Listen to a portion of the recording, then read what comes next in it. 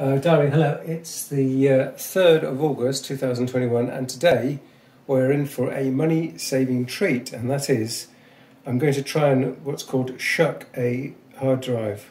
Now this is a Seagate 5TB hard drive and the backstory is that I'd like to use that in my NAS system. Now it's been a bit of an annoyance to me that for years the limitation of size on a 2.5-inch drive has been about 5TB, and it's still 5TB. Anyway, the NAS has not been fully populated until now, and I really have absolutely run out of space. In terms of performance, adding this last drive should give me better performance because I'll have 5 internal drives, not 4.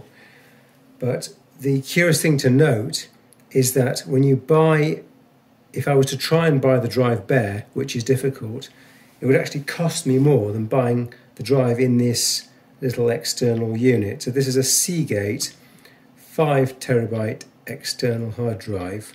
It comes with a USB cable, not shown, and I'm going to try and get into it, and hopefully it's a drive that is shuckable. So it's been at least a year since I've done this, but I seem to remember that one of these edges is susceptible to opening. These tools are from iFixit, by the way. I highly recommend the company. If I'm lucky, it's going to be as easy as... Okay. I don't really care about damaging this case because I've got a couple of old cases and I think I've thrown some of them away. So the edges come out, which is a good sign. But now, on camera, with no editing skills, got to get a move on.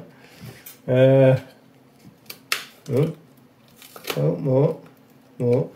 So I think this is going to, I think it's hinged around here. I'll just keep going.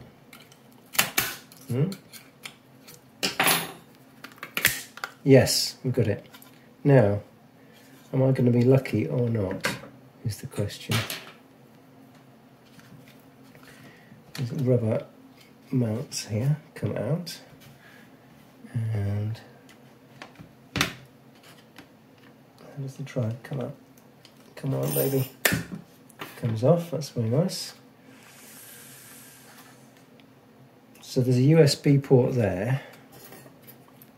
Like I say, one of those stage videos where I've done this a million times. I could get this done in minutes, but I haven't done this for at least a year or two. Right. So there is the drive, it's out. Take these little rubber mounting pads off. And we're going to peel off this.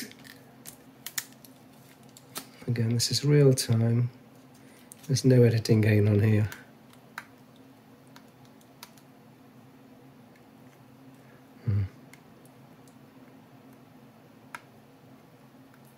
Come on, baby. Okay, it's coming. This edge. Okay, we're almost there.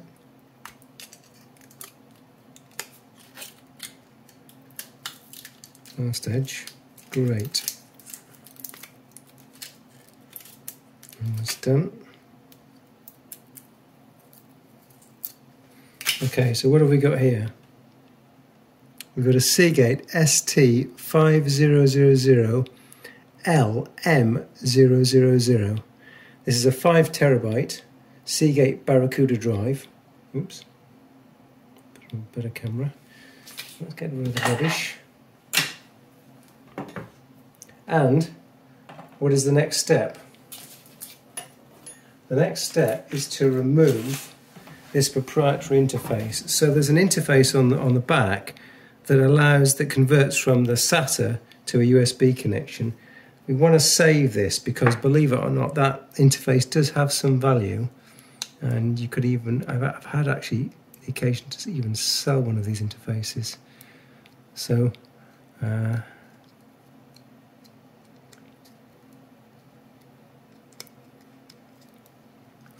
I mean, the full story about why I never inserted the 5 drives into the NAS to start off with was purely cost.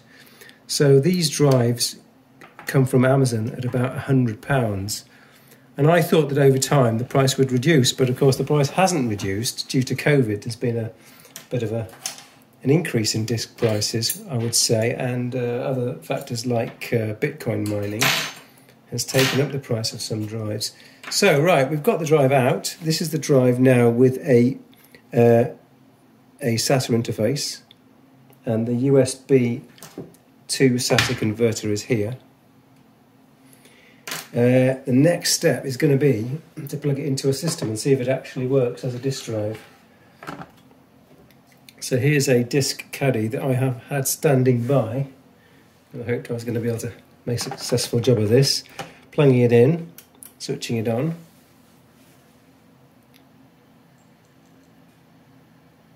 I can hear disk starting. Now, the question in my mind is, I've got a Linux computer started, and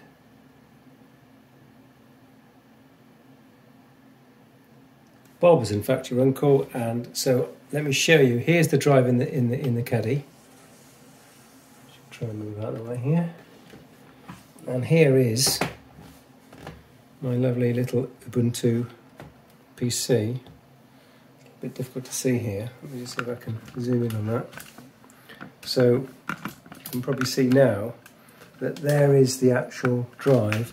It's turned up as /dev/SDB in Unix terms. You can see it's got this did have something on it. It's an EFI partition, and then I've got a basic data partition which has been formatted by Microsoft. So that's it. Successfully shucked, as they say in the trade. This drive here I will now use in my NAS box, and the next video will be a bit of a tutorial as to how to insert it into the NAS box and then rebalance the RAID array. So that's a 5 terabyte drive. It's about £100 from Amazon. Highly recommended. Thanks for watching.